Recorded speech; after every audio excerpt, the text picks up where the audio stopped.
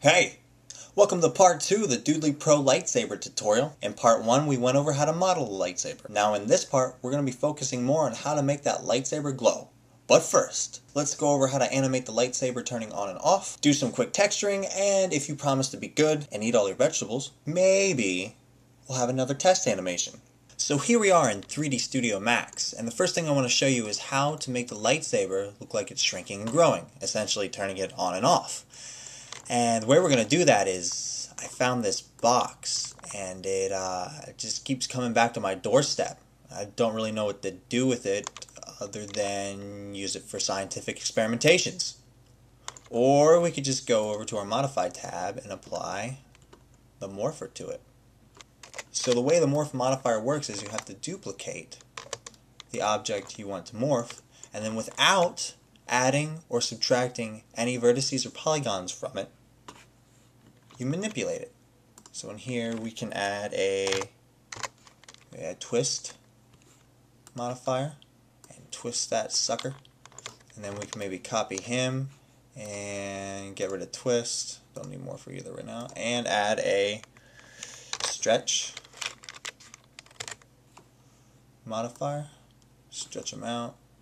Then maybe we'll duplicate this guy too and squash him down. So now we have these three modified objects that came from the original box right here. We didn't change anything about it other than its shape. So what we can do with this is select our original box, scroll down here, and pick object from scene. Then we mouse over, we get a little crosshair, and I can select box number 2. Then I can go back up here, select the next box, and what we can do to make it easier on ourselves, instead of having to scroll up and down to pick object and scene, we can just right click and pick from scene right here. Pick our second box, and right click this one, and pick from scene. There's our boxes.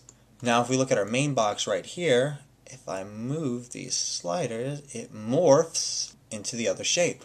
We can also stretch it or squash it. Not to mention we can mix and match to manipulate the object even further.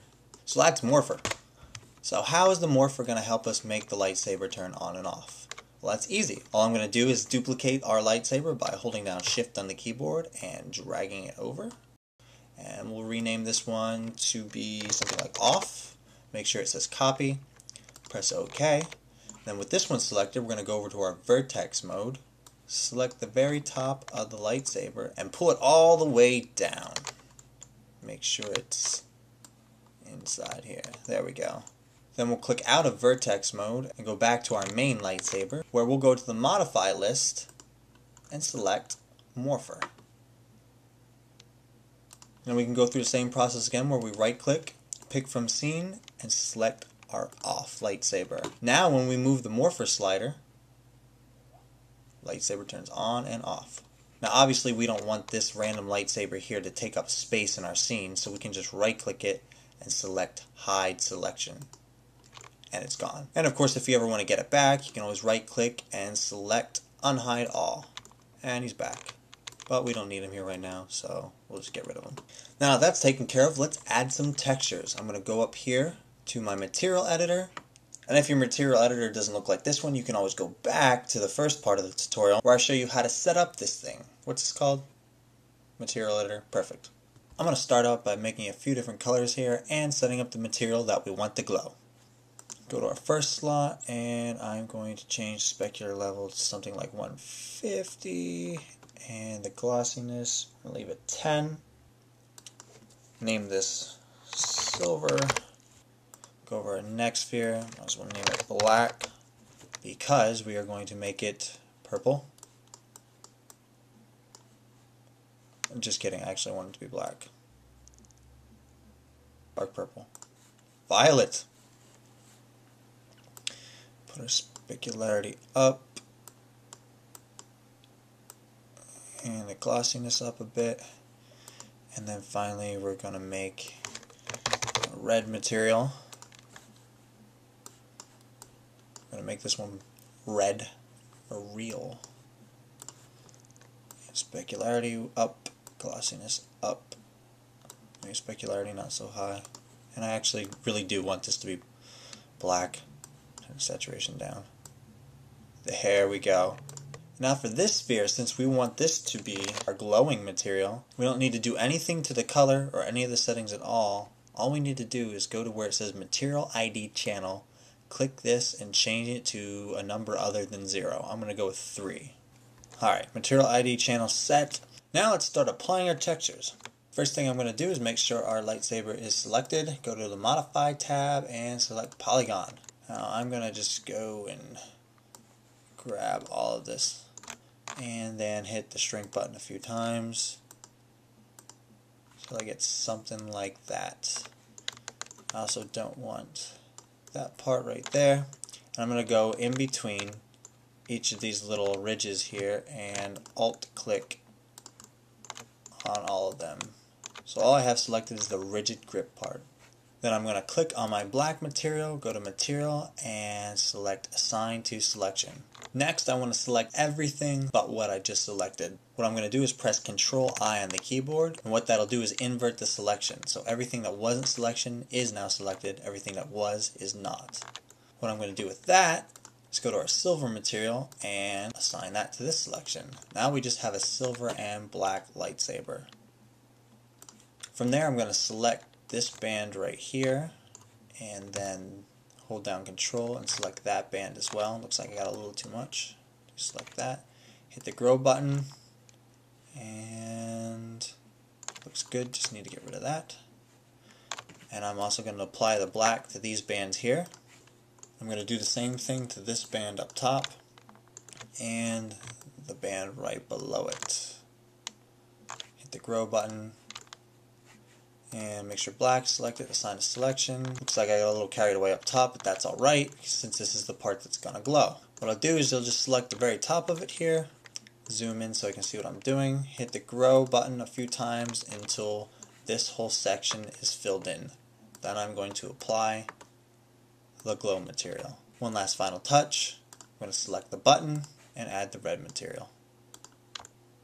I think also I'm going to move down here and select that part of our lightsaber and also apply the glow material to it. Now it looks pretty good except for the fact that we don't have a glowing lightsaber. And that's easy to take care of. All we have to do is go to Rendering, Environment, and in Environment we want to switch to the Effects tab, add an effect, make sure we select Lens Effect, okay. Then we go down, it gives us our different types of lens effects. We want a glow lens effect. Hit this arrow here, and now if we scroll down, we have glow parameters. Well, we want this to be a green glow. And also I'm going to rename this to be green glow as well. Now if you remember, we changed the material ID earlier to 3 instead of 0. And the reason we did that is when you go over to the options of your glow effect, we can tell it that whatever has the material ID of 3 to glow. Just hit the render button, bam, it's glowing, but it doesn't look quite like we want it to. So let's go back to our parameters, change this to an actual green color. Since it's named green glow, we're going to drop the size down to 0.1 and the intensity we're going to boost up to maybe like 150 or something like that. Now, if we render, you get this nice greenish yellow glow. And we can also change that so it's not so yellow. And bam, there you go, glowing lightsaber. Now the nice thing about this effect is, say we want more than one colored glowing lightsaber. Well, we can just select the first lightsaber here, hold down Shift on the keyboard, make a duplicate of it, and press OK. Say we want this to be a blue glowing lightsaber. Well, I can select a new material and give this a different number, say 2 this time. Go back to our lens effect parameters and add another glow. This time we'll name this blue glow. Drop that down to 0.1, intensity up a bit, and we'll change this to a blue color.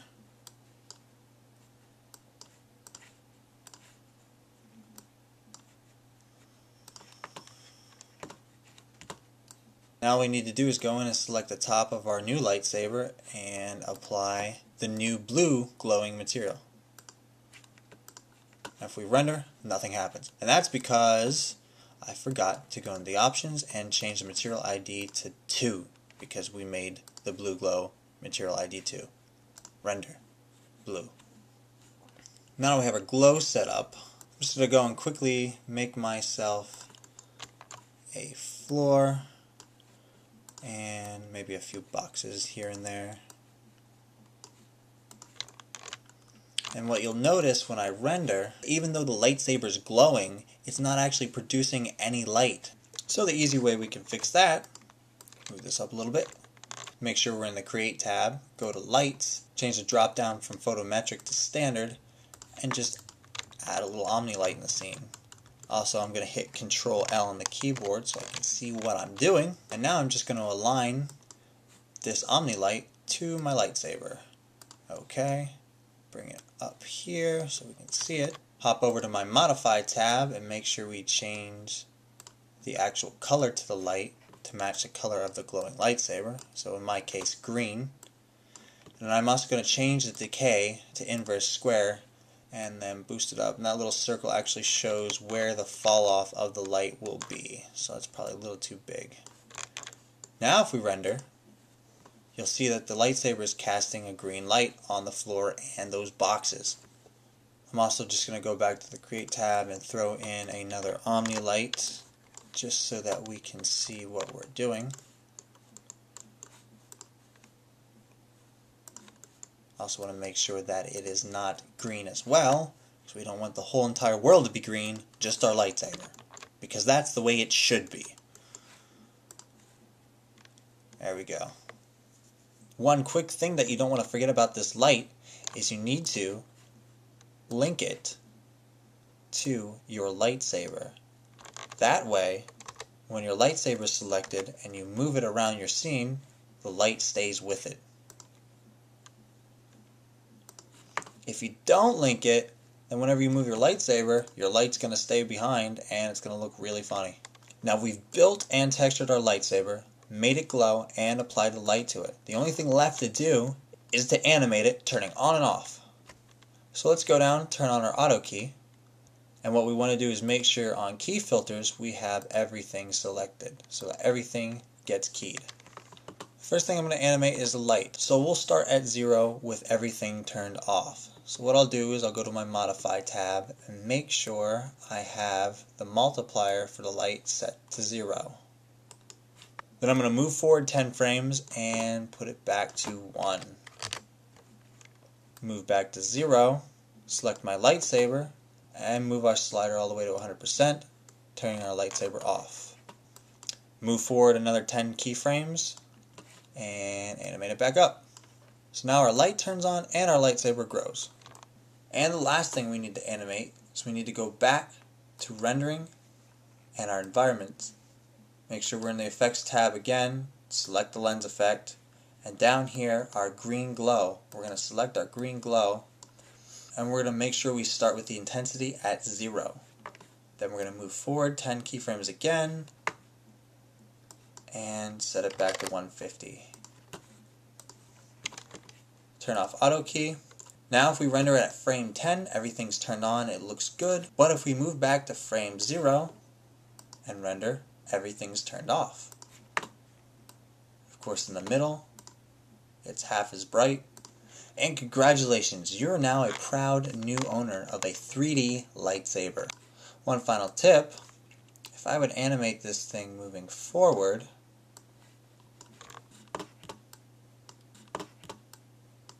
go back to the middle and render, nothing really interesting is going on here. But if I right click on my lightsaber, go to Object Properties, under the Motion Blur section where it says Object, if I check that, render again, we'll have some pretty neat looking motion blur.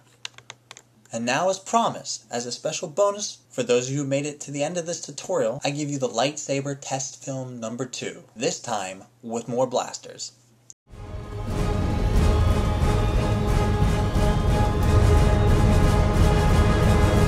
Wow, well that was unnecessarily dramatic.